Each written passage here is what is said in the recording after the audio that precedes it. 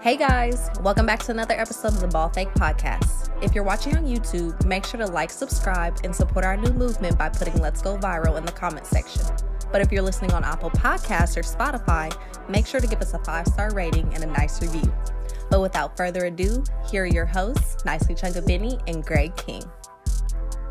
What's going on, everybody? Welcome back to another episode of the Ball Fake Podcast, members of the Off the Ball Network. And in today's episode, I want to talk about what I think the Los Angeles Lakers should do as far as trades and transactions this offseason. And, I also want to break down some of the reasons why I believe that they should possibly pursue a rebuilding situation. But before we get started with today's episode, if you guys are new to our YouTube channel or you're listening on any other podcast streaming platform, make sure to like, comment, and subscribe and give us a 5-star rating and a nice review on all podcast streaming platforms in our YouTube page. But without further ado, let's get started with today's episode because I think we got a good one here. For the entirety of this offseason, we've been hearing a ton of reports from the Los Angeles Lakers, that being, things revolving around LeBron James and Russell Westbrook. Obviously, when it comes to, just trades and, drama and things of that nature, it's been a fairly noisy and busy offseason for the Los Angeles Lakers brand, to say the least, right? And, given the direction of the team, given the current state and fate of this team, there's not a whole lot of positives and things to look forward to when it comes to the 2023 NBA season when it comes to the Los Angeles Lakers. For a number of reasons, right? You're fresh off a season where you missed the play-in tournament in the postseason entirely, finished the year as an 11th seed in the Western Conference. LeBron James obviously showed a lot of frustration and, disappointment last season. Anthony Davis showing regression when it comes to, just his overall ability on the basketball floor all last season. And then Russell Westbrook, the anomaly of the entire situation, him being, a fairly available asset for the majority of the year. But, that being said, his presence wasn't a good one. With him having double-digit turnovers on a nightly basis, being a cancer in the locker room, not really buying into the system, having a lot of issues with the coaching staff and things of that nature. It was just a really ugly year for the Los Angeles Lakers, to say the least. And quite frankly, I think we're in a situation where Los Angeles, they're very, very, very far away from contention, right? Even in the event that, you possibly acquire a guy like Kyrie Irving in exchange for Russell Westbrook via trade and some draft compensation, where does that generally put the Los Angeles Lakers amidst the rest of the teams in the Western Conference? And I think, in my opinion, they would probably be at best a 6th seed, and that's at best. And this is going to bring me to my next point. With that being said, just given what the roster looks like, them having an aging LeBron James, Anthony Davis depreciating as an asset, Russell Westbrook, on the final year of his contract and, not really having much of a market or trade value. Also being surrounded by, a young core that isn't all that promising. And on top of there being questions on a lot of shooting deficiencies around guys like Lonnie Walker, Kendrick Nunn, and, what is Thomas Bryant going to look like and things of that nature. I think it's quite clear that the Los Angeles Lakers need to pick a direction. And that direction needs to be a rebuilding situation.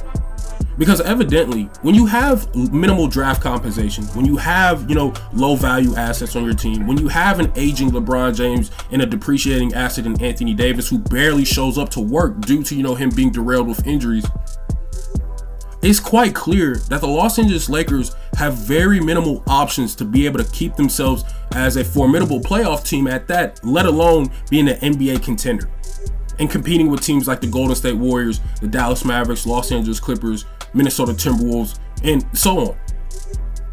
And in my opinion, like I mentioned, I think the Los Angeles Lakers need to go into a rebuilding situation for a number of reasons. First and foremost, kickstarting your rebuild with the assets that you have on the team right now, that being Thomas Bryant, Lonnie Walker, Juan Toscano-Anderson, and some of the rest of the younger guys on the roster, Taylor Horton-Tucker, Kendrick Nunns of the world. Bringing in draft compensation and possibly some quality rotational players alongside those guys, you might be able to really start and build something from scratch here that could turn out to be promising in the near future. Because evidently, trying to throw in draft compensation and attempted to bring in a star player that would complete a trio next to LeBron James and Anthony Davis, or even trying to bring in some formidable quality rotational players and sticking them right next to Anthony Davis and LeBron James, with the current core that the Lakers have, you still would not be able to compete with some of those top tier teams in the Western Conference.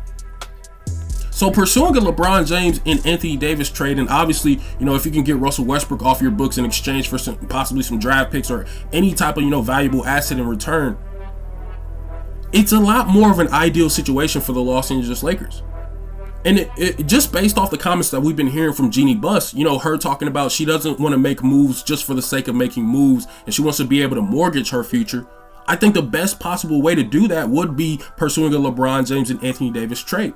Because hypothetically speaking, like I mentioned earlier in the episode, whether or not, the Los Angeles Lakers were able to get a deal done with Kyrie Irving this season in exchange for Russell Westbrook and then having to give up draft compensation, you're really giving up a lot due to the fact that, you have minimal draft picks for the remainder of this decade in exchange for a nutcase in Kyrie Irving, who typically is going to have his fair issues on and off the basketball court. He's going to be a distraction in the locker room. And just based off what we saw from Russell Westbrook this season, with him having some of those issues, but obviously Kyrie Irving being a better player, productive wise, you still don't want to have to deal with those issues, especially if it's not going to put you anywhere near the top 4, top 3 of the Western Conference.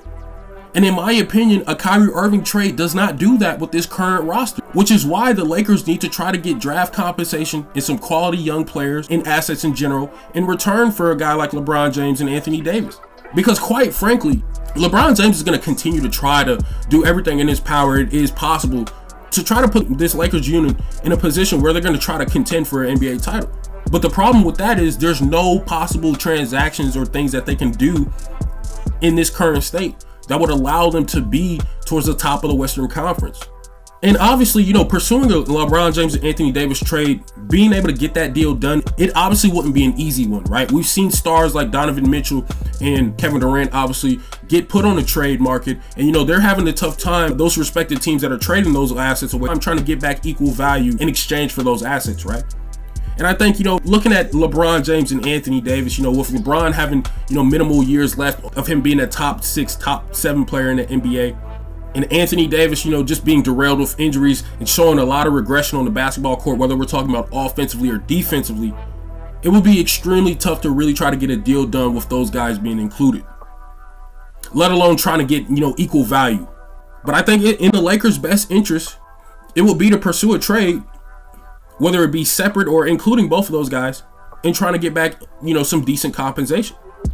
Because it would give the Lakers a clear direction with their organization. And hypothetically speaking, it would be a lot easier to go into a rebuild than to try to continue to contend for an NBA title, because there's just nothing the Los Angeles Lakers can do from that perspective. When you have guys like Russell Westbrook who are making $47 million a year, and has shown the inability to be able to space the floor out at anything above a 30% clip, not being able to shoot league average, on top of the turnovers and not being an adequate passer, having poor peripheral vision, not being a complementary asset next to generally any star caliber player, at least at this stage of his career. And essentially the possibility of him being a locker room cancer also, is going to devalue his trade value overall. And I think with the fact that him firing his agent just shows the difficulties of dealing with Russell Westbrook in general. So for the Lakers to try to constantly pursue trades in exchange for, top tier players in return, it's not going to happen. You're not going to get a Kyrie Irving for the price of a Russell Westbrook just entirely. You're going to have to throw in that draft compensation. And the Lakers obviously don't want to do that, because Jeannie Buss understands whether she brings in Kyrie Irving or not, they're not going to be a formidable playoff team. And Kyrie Irving also still brings in a lot of those issues that Russell Westbrook obtained. And we know the Los Angeles Lakers just do not want to deal with those type of issues. So with that being said, I think the Los Angeles Lakers need to pursue a rebuilding situation, just because they're a lot closer to a rebuild than they are to being contenders. And there's also, we have to consider that, LeBron James is on the final year of his contract, and he has the opportunity to sign for a 2-year, $97 million extension in August. But the probability of him signing that dotted line in August would be fairly low. And if the Los Angeles Lakers have another season where, they're extremely underwhelming and possibly miss the playoffs entirely, or they're, in the play-in category once again, there's a 50-50 probability that LeBron James doesn't return to this roster. And then at that point, you know, if LeBron James does find himself on a different team heading into the 2024 season, if you're the Los Angeles Lakers, you're definitely going to wish you would have been able to get some value out of LeBron James. Now, like I mentioned, it's going to be tough to get a deal done, but I'm sure being able to acquire any assets in exchange for LeBron James, given the current state of the Los Angeles Lakers, when you know you're not going to be able to compete with the top tier teams in the Western Conference and really being able to have any relevancy when it comes to, you know, just being a contender, it would be a lot better for them and more beneficial for the organization to try to get back some draft compensation. That way you're not just relying on that 2027 and 2029 pick in the near future. And you'll also be able to get some decent rotational players, at worst some really reliable young guys, in exchange for LeBron James. And the same thing for Anthony Davis. But with that being said, hey, you guys let me know what y'all think about this here in the comment section. Thank you guys so much for tuning into another episode with me here on the Ball Fake Podcast. If you're new to our YouTube channel or you're listening on any other podcast streaming platform, be sure to like, comment, and subscribe, turn on post notification, give us a 5-star rating and a nice review. But besides that, it's your boy Nicey Chunga Benny. You're listening to the Ball Fake Podcast, and we out. Praise God.